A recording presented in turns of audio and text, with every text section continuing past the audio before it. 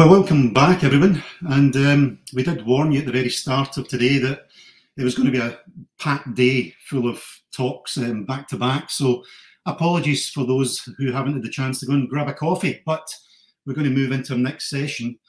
And look, the last session was always going to be a really tough one to follow and to control in terms of time with such a great panel of experts. The conversation we just heard, I think, was fascinating. From some incredible local architects and planners and urban designers, who were also joined by Emma Appleton from Homes Victoria, and then Michael Maltson. It was great to have him join us live from LA. Some really important provocations and questions, like how do we retain the best talent at Homes Victoria? I think everyone's acknowledged how incredible the big housing build is, but some really incredible talent there. We need to hold on to it, and we need to support it and build around it. Andy Fergus made a plea to break open the straitjacket of our legally defined, professionally accredited disciplines, something we've had a lot of conversations about. It was nice for him to plug the Merchant Builders book, which we've been working on tirelessly for the last couple of years and should be launched early next year. Importantly, I wanted to draw out a question that Tanya David posed in the chat, and it was a really important one about the fact that Victoria has a Charter of Human Rights. However, housing is not included in this charter. And if it was included, do we think it would change the way successive governments addressed housing? Now, this is something, unfortunately, I don't think the panel got to, but maybe we can pick this up again later on in the day. We also heard about the challenges of building for everyone or building for no one. This was reiterated by Sophie Dryring at the end, and something Carson talked about at the beginning. Post-occupancy, again, come up. This has come up again numerous times. And then Jeremy, I think, pointing out that architects design only 3% of housing, and we need to be designing the 97%. And importantly, we need to create an enabling culture across all of the systems affecting housing delivery. So an incredible 2 hours and some really important points there, I think, for the profession and importantly for government. Now, for anyone who did not see Michael Maltson's talk earlier on in the day, that's now available, and the recording's there. I'd encourage you all to check it out. Michael's work provoked all sorts of conversations for us here in Australia. In particular, I was struck by how difficult the sites were that he was working with. It provokes us, I think, to consider the potential of difficult and sometimes overlooked land parcels here in Melbourne. And as sites are becoming harder and harder to find, we will start to look more closely at surface car parking, possibly even Vic Track land. The single-storey retail strip was something that was highlighted by Michael, and the air rights above it. And if you consider places like Sunshine, or arguably all of the new 14 suburban rail link precincts, I think those typologies are really appropriate and something we should be really talking about. Now, in terms of this next session, we are turning our attention to London for the next 45 minutes and then to Berlin after that.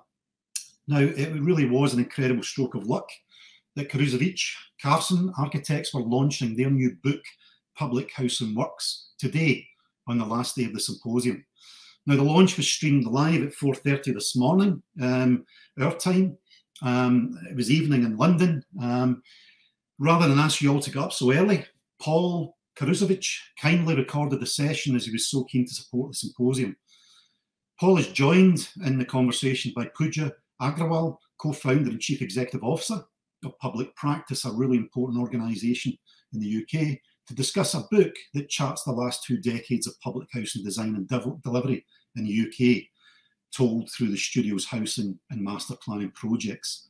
Please enjoy, and I'll see you at the end of the session. Thank you.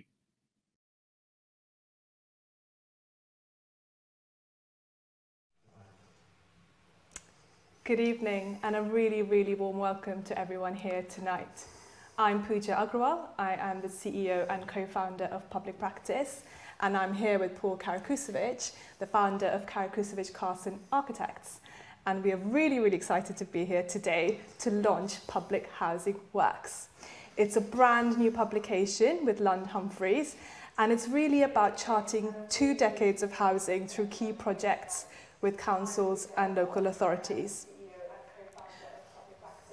So Paul and I have a really shared passion that we're going to kind of explore this evening. Both of us really care about the built environment for the public good. public practice is doing that through building capacity and skills in local authorities, and obviously you're coming from it at a slightly different angle, working with forward-thinking local authorities and really delivering ambitious, high-quality housing. So we're going to start with the book, which is incredibly beautiful and really, really interesting. Why start with the book? Why have you decided to publish a book, Paul? Well, thank you, Pooja, for the introduction. After circa 20 years of the office, really focusing on community housing, public housing, council housing, we were approached by Lund Humphreys shortly after the Mark Swannington's Cook's Camden publication 3 or 4 years ago, for us to write a monograph on the practice, talking about our public work. And we at the time, we obviously knew we could have made a very beautiful monograph, but we thought it would be more interesting at this moment to really focus on the process, the history of the office, the process that we go through with each project, and then contextualise the projects with a series of essays and other thought pieces.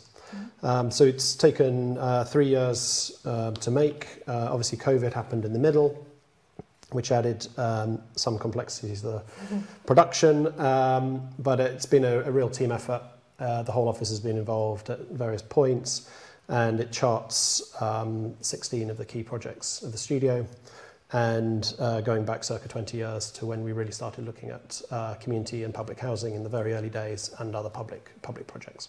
So I think that's what I thought was particularly interesting about this. It's not an obvious monograph, as lots of architectural practices do. It really contextualizes itself within the broader political and social context of housing. And so I guess I'd like to ask you about how you define public housing in this book. I think it's a catch-all title, but at the moment we're working for 16 local councils in London, as well as the Mayor's Office and a small collection of housing associations. This is mainly focusing on the work of the local authorities, so directly commissioned public housing works for the council housing and the regeneration teams in those local authorities, which we see as a really important strand of housing production in the UK, and the work that we do with the residents and the work we do with our council clients, for me, is what makes it really, really interesting. Absolutely. And before we really go into all of that, I think it'll be really interesting for the audience to hear a little bit more about your history. The book kind of delves into that and why you even took this path into public housing. So it'll be, tell us a little bit about a very long time, Pooja. But I was at the Royal College of Art doing my masters, and we had a fabulous technical tutor and one of the design tutors, a lovely guy called Tom Kay. And he'd been working with Neve Brown and the Camden Housing Department for many, many years, and then they'd gone into teaching. And I think at the time, housing was, especially public housing, was almost a non-subject. Housing generally was deeply unfashionable, but Tom kept talking about the importance of really great, affordable council housing. And obviously with his experience in Camden, he used to take us on lots of tours through the Camden estates, looking at each of the projects and talking about the history and how each was developed. And one day we're sitting in the 7th or 8th floor of the RCA building, and in walked this chap that people probably didn't realise, but it was Neve Brown. And we had 2 or 3 sessions with Neve over the subsequent weeks and months. And it was amazing. Just, I think everyone had, we knew the projects, we knew the imagery from Alexander Rowe and others, but to sit with Neve, he must have been in his late 50s at the time. And I think that was really the spark. I was always really interested in designing public buildings, thinking about opera houses, art galleries, museums, libraries. But I think the spark of the interest in affordable and public housing really came from those conversations with Tom and Neve's sort of talks to literally 6 or 8 of us in the RCA at the time. I actually had the pleasure of judging the Neve Brown Housing Awards this year with Mark, yes, and with David McHale, and it was so interesting having that kind of joy to go and visit these buildings and architects showing this to you and talking about it. But part of the joy was actually spending time with Marcus and David, who were incredibly inspiring. And we were talking about how in architecture school, housing was never seen as a typology that you study or do. It was very much the least interesting typology to explore. So it'll be interesting to hear from your point of view around how, what the attitudes to public housing were at that sort of early part of your career. It was almost a non-subject. And even now, several of our peers still think it's very boring and repetitive. And it's almost the younger generation coming through who see social housing as a really key part of the city and probably one of the most interesting sectors to work in. Back then, I think obviously people had been a little bit scarred by the legacy of the public housing programme from the 60s and 70s, and by the late 70s obviously things were in the councils were starting to deteriorate because of the Thatcher cuts, and things started to obviously not go very well for those architectural departments. And it just seemed for the next 15 or 20 years people didn't talk about public work at all. And so setting up the office in the studio in the late 90s, we realised no one was talking about public housing especially, and our very first office used to overlook 2 of the big Hackney housing estates. And we realised everyone was talking about things like the Tate Modern and these funny little Swiss offices winning these competitions, and we realised no one was talking about these huge housing estates that needed improvements, intervention, and there was even then a housing crisis because of the sort of dot-com boom.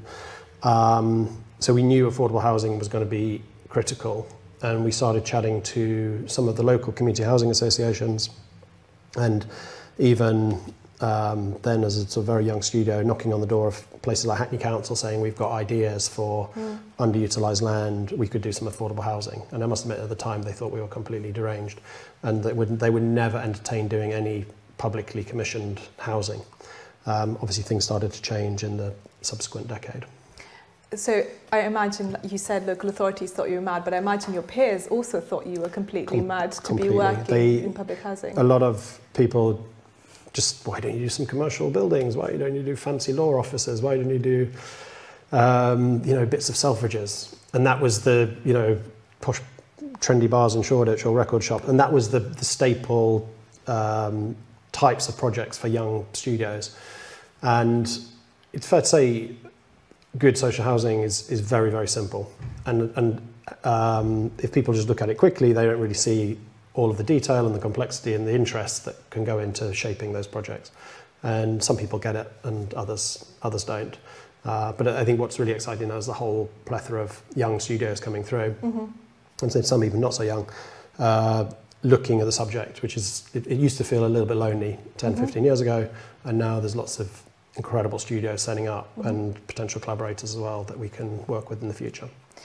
So on that note, I guess, is that the narrative of how your first project started with, is it Claredale in Tower Hamlets? We were extremely lucky, and I don't know if Peter Exton is watching, but we walked in, I think they were a little bit frustrated with some of their earlier projects. There was a newly formed community housing association on the sort of linked to Tower Hamlets Council, and I think they were a little bit frustrated that there was a lack of ambition coming forward in their very small then development project, new build projects.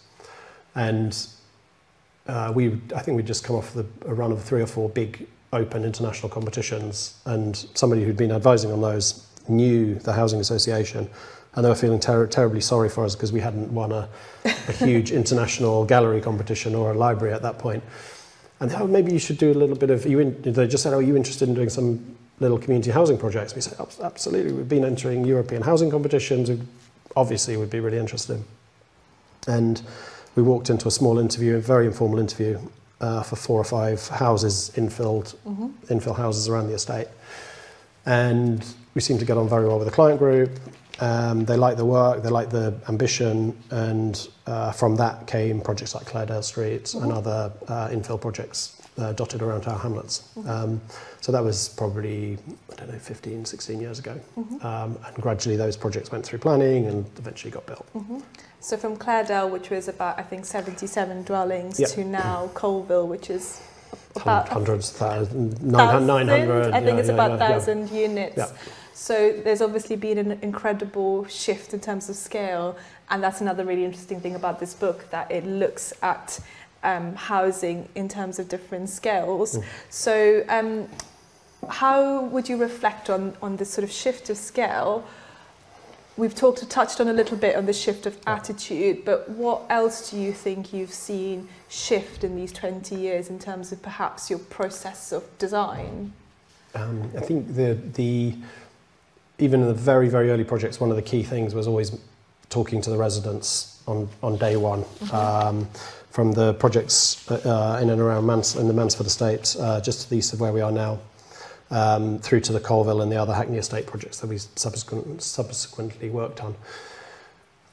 Residents were absolutely front and central of the process, which is not something that happened in the 60s. I think there was definitely less engagement, and it was historically a much more top-down process.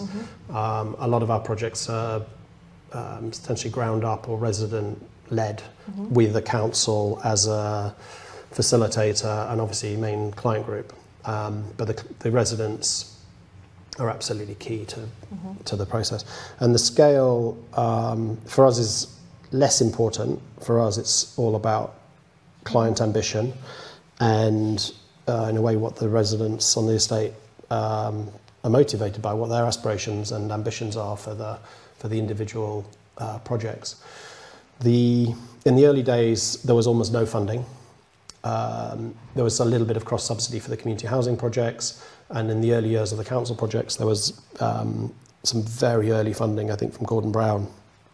In the end of the sort of Blair sort of government, there was some sort of a few million here and there to just kickstart some council projects.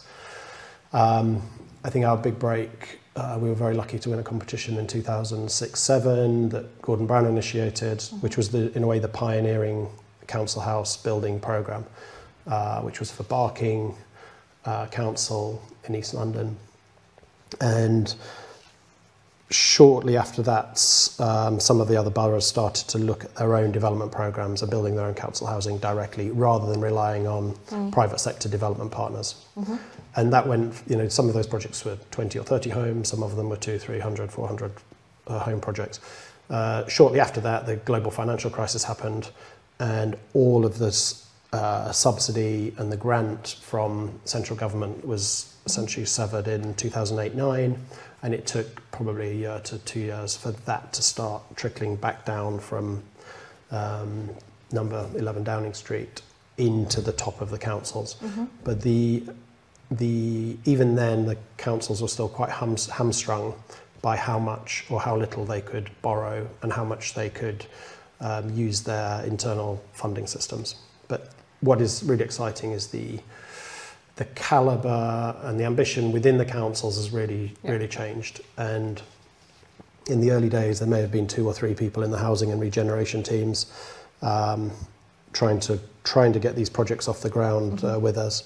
And now there's probably 30, 40, 50 people in each of the council departments. So they've got much more great capacity, great skills. They're learning, we're learning, everyone is, the quality is being lifted. It would be really interesting to hear a little bit more specifically about particular clients that you have worked with. And I think that's what's really interesting about your practice and the work you do, is you understand the complexity of politics, of funding, of the world that you're working with. And I suppose that's what's quite interesting about you focusing on a very particular, public housing. So it will be nice to hear, you've worked a lot with Hackney, you're working with Haringey. I think bring it to life. In the early years, we did, with the project managers, have to get heavily involved in the funding conversations and the cross-subsidy and trying to get the projects to move forward. We're very lucky now, we can focus much more on the architecture. and the engagement and the urban design and with all our public practice associates. Of course, surely. Obviously, of course. So the council skilling up has made a tremendous difference in that regard. So moving forward, I think we'll be absolutely design focused, and the residents that we work with are so ambitious for how their either refurbished homes are going to look, how they're going to feel, or how the refurbished building is going to look, or how the new building is going to work and how their home is designed. Mm-hmm. So that is for us a really, really key driver. And is there a particular council at the moment that you think are testing or trying something slightly different? I think they're all. It's quite interesting, because you would expect a homogenous sort of council standardised approach, but it's far from that. Each of them have their own processes and their own political. In a way, the drivers from the politicians coming down to the officers, the needs of local people are obviously factored in, and then also the condition of their existing housing stock. If it's great housing stock, then obviously it's much more about refurbishment and infill where you can. If the housing stock has deteriorated badly and the residents are really do not like living there, then obviously we look at strategic infill demolition and rebuilding, because that's what in a way the residents want.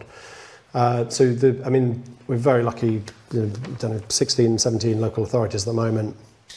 I mean, Hackney, one of our oldest, longest standing regular client groups, working on 3 major projects with them, and historically 1 or 2 smaller ones that are now finished. But then there's newer boroughs like the London Borough of Brent, who have really embraced direct delivery recently. Haringey, in the last 3 years, have really, again, gone from having a model which was arranged through joint ventures, now much more focused on, again, direct council-led delivery right up until the point of detailed design, tender, and then obviously working then with the building contractor to deliver and the it'll be project. interesting for everyone here to understand what different types of scope, like what boundaries are you able to push when the local authority is actually taking that ownership of direct delivery? I think for us, direct delivery is really, it's so important to the overall quality, because when the council stays in control, they have the whole, in a way, they control the whole financial model. They own the land, or 99% of the land normally for each project. And with skilled up council officers and then the design teams working collaboratively, we can move the projects quite a long way with the highest level of quality, materiality, craft, specification, generosity all the way through the project. There is, my personal experience is, if private sector partners are in the room too early, obviously they're not there, they're not a charity, and therefore by them just being in the room, a certain element of value is in a way taken off the table before we start. And that's the sort of magic. I think that's the difference between the magic that a local authority can create through direct delivery and direct commissioning, as opposed to a partnership model. I'm not saying partnerships don't have a place in some situations. Super complex, huge projects. Obviously, the local authorities do need partners for some of those projects. But in mid-scale projects, certainly at the moment, my experience is the local authorities have more than enough in-house skills, with an occasional expert brought in as and when needed, with a great design team, things move forward. And so far, very, very beautifully. And there's something here about, there's actually 2 things I want to pick up on. One is around timing and the kind of timescales of that. Like with Colville, it feels like you're almost doing a kind of 20-year kind of master plan slash delivery. And I guess that again is the opportunity of working with the client that has that stewardship of a place and it's sort of slowly evolving and designing this place. Almost 15 years since we started working directly for Hackney Council. And it's fair to say early on, the residents and Hackney were not getting on very well. We were then very, very young studio compared to now especially. And we had obviously some experience, but we hadn't built a great deal at that point. But we were able to come in and engage with the residents and work with what was then a fledgling council department. And then within, I think, probably 6-9 months of that process, a young officer, Karen Bark, came in, and then things started to really, really change. And then design officers, Rachel and others, were brought in to help steer the projects through urban design stages, through master planning, right down to the specification and the detail. So you talked about the importance of design and design quality, and it'll be nice to talk a little bit more about your material culture, and has that evolved over 20 years? Has it not evolved? You know, how does your practice sort of explore that within the realms of working for the public sector? I think very early on, you know, in a way, brick was also, again, deeply unfashionable 18 to 20 years ago. And we, in our very, very early projects, we were trying to make buildings, given that some of the buildings we were taking down were only 35 or 40 years old, some of the smaller ones, which we thought was slightly ridiculous. You know, why are we doing that? And if we are going to replace them, let's make something that lasts forever. And so we did start looking at a much heavier weight range of materials, and whether it be really beautiful bricks, well-crafted precast concrete, precast panels, and other, you know, we've obviously at Claredale Street, we used a very beautiful handmade copper panel. So there was sort of a real range of crafts in the early projects, craft sort of and techniques. I think over the last 15 years or so, I think we've definitely developed that. We're still using a lot of brick, and we're still using a lot of precast concrete. We've investigated the use of cross-laminated timber many, many times. Right now it's obviously very difficult to use that. In the future, I think obviously every day in the office, big discussions over embodied carbon and carbon content, and but then on the flip side to that, there's longevity and buildings that will age gracefully, and buildings that are fit for purpose for the residents. So there's a really just a fascinating discussion within the studio, but also with the residents about materiality, quality, craft, build quality on site, and seeing that all the way through. So I would say we try not to have an architectural style, and each project sort of moves forward. There's sort of a gradual evolution rather than innovation each time, and so there's a refinement of what is working well, and if we hear from residents that things are maybe not working quite as well as we intended, then the next project will look to refine that into something else. So I think it's very, very gradual, and I think housing is such a slow, going back to the earlier point, it's our projects can take 25 years from start to finish, hoping we're retained all the way through. And so you see things that we were designing 10 to 15 years ago, and you occasionally walk around and go, oh, okay, we won't do that again, which is really it's fascinating for us, and that can all feed into the next phase, or the next set of details, or the next specification. And we're recently been doing a lot of post-occupation evaluation with the residents and the clients and the maintenance people, just to see how things are wearing. And whether we got it right. I think it's so important and so interesting, and often architects just do not get involved with the post-occupancy evaluation, and from the local authority side, they don't have money to be able to do that 10 years on or 20 years on, because it's really deeply apolitical. Like, why would you say that a building is not working well, for example? So really, really interesting to see how you're feeding back and learning. I think there has to be an honesty, and I think that some of the mistakes of the past from the councils were they weren't honest, and then they also, for many multitude of reasons, the buildings were not as maintained as well as they should have been.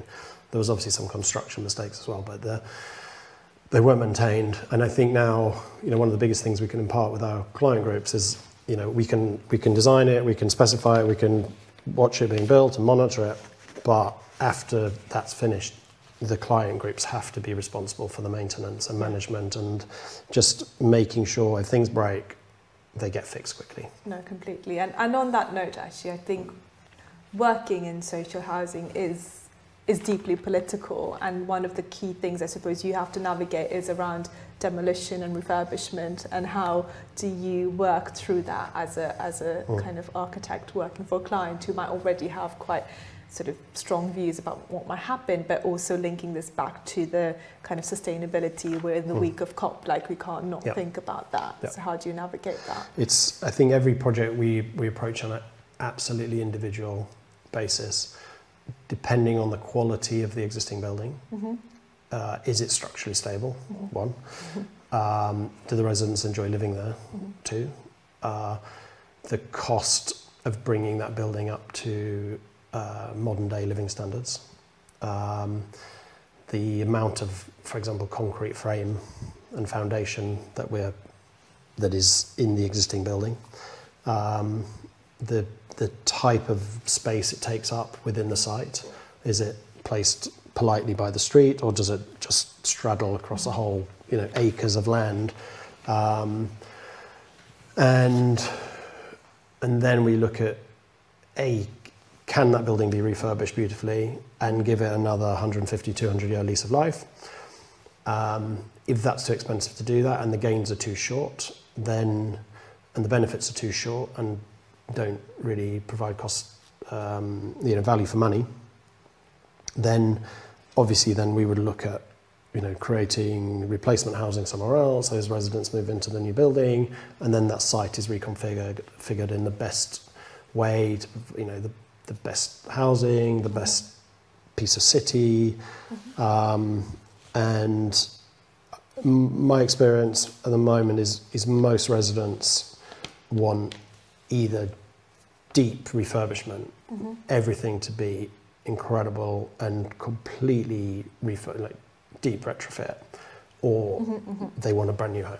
And it's very, when you're watching a new building on the other side of the street being built, and it's all built to essentially passive standards, incredible detail, beautiful quality of living spaces, triple glazing. It's very hard if you're living in a really old building next door that's maybe not been loved as much as it should have been, and then you're told it's going to be 8 years before you can refurbish your building. That is a very hard conversation. Political conversation. And I think some councils have a brilliant track record of dealing with that in a very sensitive way. Obviously, there are some high-profile examples where that's maybe not being dealt with quite as well as it could have been historically. But I think the mayor's balloting process has been really important in that regard. I'm definitely for ballots and residents in a way working with the council to decide their own future of what their homes will be, whether it be new build or refurbishment. I think there is a dilemma at the moment with cross-laminated timber. We'd love to use it. Politically, it's very, very hard. Yeah. Hopefully that will change. We love CLT for low, medium, mid-rise. It's absolutely suitable, and we've used it several times. But politically, it's very difficult. The local politicians do not really want that at the moment. Hopefully that will change. And with this week in Glasgow, there's a lot of potential for that message to start coming through. Obviously Paris, I think they're mandating 50% of their buildings, all buildings, I think also public buildings are made from timber and are super sustainable. And so I think we're in London, almost all of our new projects are essentially passive house, and very low energy requirements for the individual apartments, the individual homes. But there's obviously a legacy of embodied carbon in the frame, concrete, and the brickwork. Yep. And that's a real dilemma. And so hopefully there'll be material research into concrete and brick in the future as to how that can be created in a more sustainable way. Against that, we weigh this sort of idea of a 200 to 300 year lifespan for all of our new projects. So hopefully we can offset some of the short-term carbon with the very long tail of the building usable life. No, that's really, really interesting. I'm going to take some questions from the audience now. There's quite a few coming in. And then come back to, I've got a few more. I could talk for hours. So the first question we have here is, do you have a favourite public housing project from any point in the history that you'd like to share? Yeah. Where do you start? Too many. I think the work of Benson Forsyth was incredible in Camden. There's so many beautiful examples in Vienna from the last 110 years of the Viennese sort of housing program. You're going to have to try and pick one and talk through it a little bit more about why is it has inspired your work in a particular way? Or?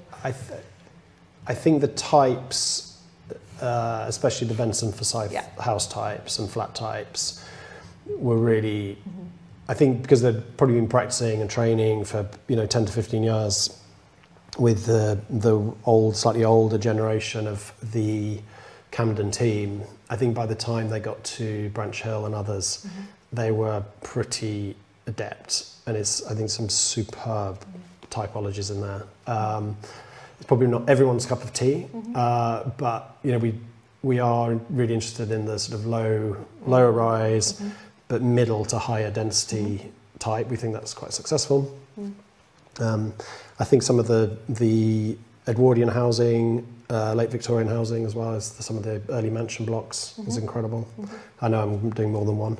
We're 300 metres from the Boundary Estate. Yeah, I mean, sort of the London County Council's first public housing project, which again is an epic, building affordable housing at an epic scale. Yeah. And obviously it didn't quite go according to plan, but it's still an amazing piece of housing architecture. Okay. So you touched on this a little bit, but which other countries or cities are doing public architecture well, maybe today? Is there some places that you're kind I think Paris are getting a lot right. That's interesting. I think their model is being set up quite well. They've got some very proficient public agencies delivering for the city. Vienna, I think, are getting a lot right. And not some of the architecture is maybe not always quite my cup of tea, but there are some beautiful either community-led co-housing projects there that the city are facilitating through quite creative procurement processes and selection processes for either co-housing groups, smaller community or socially minded developers. And then I think one of the key things is just the affordability levels, because they've been doing this for over 100 years. 60% of every sort of project is truly affordable. And I think that's a really, really important. Really interesting. I'm going to take one more question, which I quite like this one. So if you were the client, so you're sitting on the public practice, the local authority side, with the brief for a large social housing project, what's the most important thing you would tell your architects? To challenge and be really, really, really ambitious with the design and the quality of the overall design, the detailed design, the specification, and then the quality of the building on site as well. Interesting. So I'm going to pick up maybe now, sort of looking a bit more to the future. So we've been talking a lot about public housing. This is what the book is about. But you sort of, at some point, talked about designing a piece of the city. So is it almost is the future of housing almost not housing? Is it more about a sort of sense of mixed uses? Is that what you're sort of seeing perhaps in the Selby project, that you're starting to see a kind of mix of uses? Yeah, I mean, in the early years, the need for just rebuilding or refurbishing bits of the housing estates that had obviously failed or were in desperate need of repair was the only thing the council were thinking about, and the complexity of in a way, the lack of finance the councils had at the time. There was immense pressure just to build housing. And one of the early observations, I would say, is we were building really good housing, but the ground floors were maybe not as mixed as they could have been. And we did discuss this a lot with the clients at the time, thinking of maybe more community space, more retail, local retail, workspace. And the clients would just every time just take them off the drawings, take them out of the financial model, because they were just a drag on delivering the core objective of affordable housing. 10 to 15 years on, I think people are realising that parts of the city that are mixed are really, really successful, where there's local employment, local shops, housing can easily coexist with that. And I think also by day and evening and night, having an active ground floor is also really successful, especially when the buildings are a little bit bigger.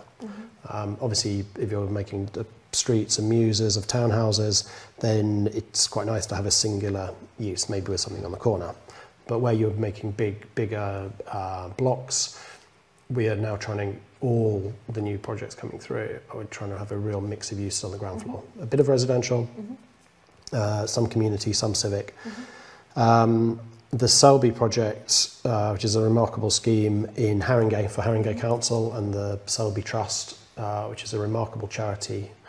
We're working on an idea of a whole new neighbourhood, a whole new district called the Selby Urban Village, which is a series of public spaces and affordable housing. And the Selby Centre will be the focus of that neighbourhood, which is a mixed-use building for charity, workspace, civic, cultural use, all embedded in this new village. There's also going to be a new sports building, sports hall, and then this incredible new landscape with sport, amenity, fitness, nature, ecology, and a beautiful new landscape running through. So it's still just before planning, sort of quite a detailed, lots of optioneering, working with the community groups, working with all the stakeholders at the Selby Trust to try and get all of their needs incorporated into this remarkable new building and in the heart of this new district. That sounds really incredibly ambitious. And what's the kind of timescales for this? What's that looking like? We're hoping planning early next year, detailed design. I would hope in a year from now we'll be nearing contract and moving on to delivery. Yeah, and like we kind of touched on this earlier, it's like the timescales of these projects are quite long term, but that's also the beauty of it. And on that note, actually, one of the questions asked earlier was, what advice would you give younger practices embarking on public sector work? Wow.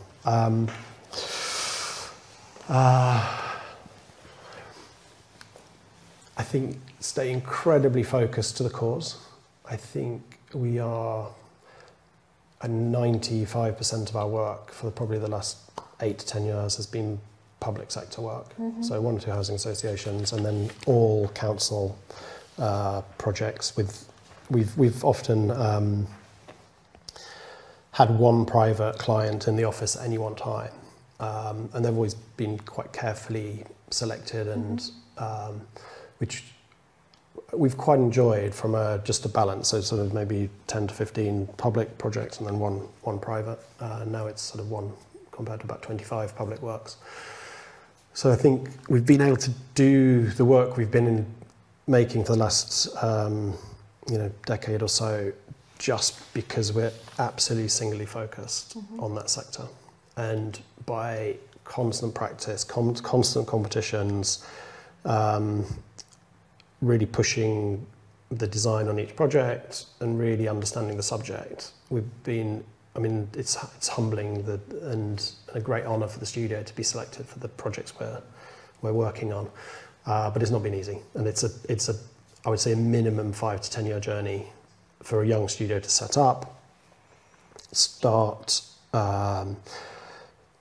embracing a subject. Obviously, it doesn't have to be social housing. It'd be lots of other civically minded, community minded types of projects, but there are a lot out there, and I think compared to 10 years ago even, there's you see these great briefs popping out now that younger studios are going for, and I'm really excited by that. I think collaboration is key. I think in the early days there weren't really opportunities to collaborate, but I think 2 or 3 smaller offices collaborating together can win bigger projects. So I think that's really fundamental. And then sometimes collaborating with larger studios. I think we've got probably at least 20 collaborators, quite small studios working with us across a whole plethora of different scales and projects at the moment. Mainly young architects and young urban designers, and some people who are landscape architects as well. So that's, for us, again, really, I love that aspect of the job, that we can work with the next generation coming through.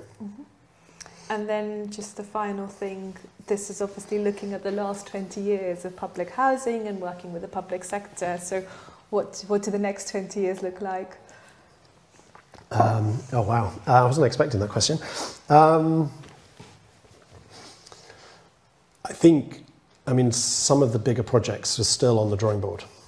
So there's a whole range of things. The multiple buildings still need to go to detailed design and contract and move through the site stages. So that can be 5, 6, 7 year process. I think projects like King's Crescent will probably be hopefully finished in 3 or 4 years' time. That will be one of the first big projects that we can see the whole scheme come together, both the refurbishment, obviously with Henley Halborough and Royston, and then the collective new build projects and the incredible public realm by Muff. So I think that will be a really important moment.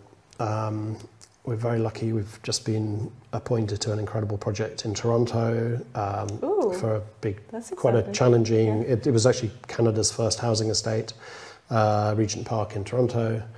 So we're looking at the last 2 phases of that project.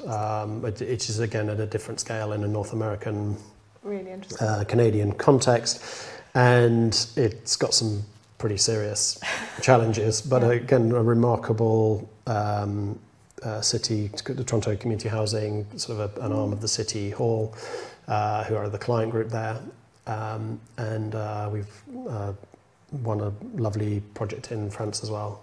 So we're basically really, it's about world domination. No, absolutely not. I think it's neat. I think the first book we made 4 years ago, we met lots of interesting people through authoring the book and the research behind the book. That's led to some of the collaboration with the French project that competition win was in collaboration with Venier Conejo in Paris. And in the project in Toronto is also in collaboration with a local studio who we met through the research and talks after the book. So I think for me it's all about collaboration, design, great clients, client ambition.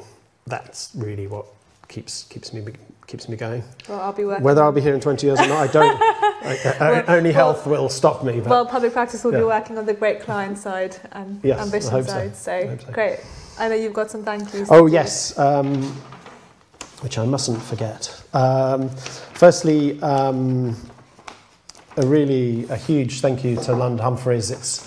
It's been a brilliant process. Thank you for reaching out and getting in touch to talk about the book, and then being as supportive as any publisher could be. It's exquisite, and we're delighted when the first no one wanted to put it down when the first copy came through, and it was sort of landed, and it's got a lovely cotton embossed cover and some beautiful colours. I mustn't forget Violetta Boxhill, who Violetta and I used to hang out together at the Royal College of Art. Violetta won't thank me for saying how long ago, but a very long time ago. And a remarkable graphic designer, and she's very patiently worked with us for the last 18 months as we've been refining all of the drawings, the stories, the essays. And then she had the unenviable task of trying to format everything in a legible format, but it's come out remarkably well. Huge thank you to Mike and Abigail for sort of co-authoring and doing so many hard yards, as well as multiple day jobs. So thank you very much. And then a sort of a dedicated book team of Drew, who's redrawn pretty much every single plan in the office over the last year to in a publishable grade drawing. So thanks, Drew. And Sahana, and then all of the team members from the studio who've helped with essays, research, and all of the beautiful work in there. KCA, Karakusevic, Carson, collaborators, historical and present. I wouldn't be here now without you, and a huge thank you to all of you. And finally, our superb client groups from the distant history, but also current as well. A massive thank you, and thank you for your belief and confidence in the abilities of the studio, and hopefully we can continue working together. Thank you very much. So thank you so much, Paul. So enjoyable, and I'm sure we're going to continue the conversation now. Thank you to everyone for joining. I'm going to do a cheeky plug for public practice. We've been talking about public sector capacity and skills. So local authorities who are here today, please apply for bringing talent to and more capacity to your teams, and of course associates with urban design backgrounds or engineering backgrounds, infrastructure backgrounds, please apply for our next round of recruitment. The book, it's out now. It's really amazing. It's really interesting. Like we said earlier, it brings a kind of a really big political context of housing along with your work, and it's really, really inspiring for clients, architects, budding architects. So please, please, please get your hands on this. You can get it on the Lund Humphreys website. You can get it on the KCA website, on Instagram, and in bookshops. All good bookshops. It's always the good bookshops, isn't it? Yes. It's the good bookshops. So thanks everyone again, and it's Diwali as well today. So happy Diwali, everyone. Great. It's a really great day to launch the book. Thank you. Thank you, everyone. Bye-bye. Bye-bye.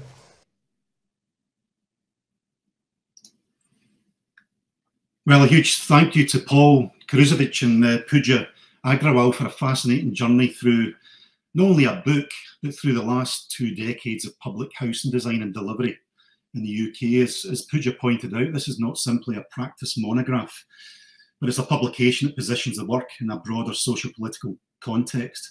It was also great to hear Paul talk about how the practice emerged in the murky early 90s, and when others were looking at the investment into cultural infrastructure, with the support of the lottery funding that emerged, the practice was instead following the footsteps of people like Niamh Brown and turning their attention inwards to the plight of neglected and stigmatised council estates. Importantly, the book is on its way to Melbourne School of Design. So for any students out there looking for an insight into it, it'll be with us shortly. Paul shipped these last week as soon as they arrived from the printers. And I want to say a huge thank you to the practice for staying up so late last night to edit and share the material for us so we could play it today. It's also great to know that Paul is collaborating with local architects here in Melbourne, and I really look forward to seeing this work come to life in the coming months. Now, from London, we shift our attention to Berlin to hear about the incredible house statistic.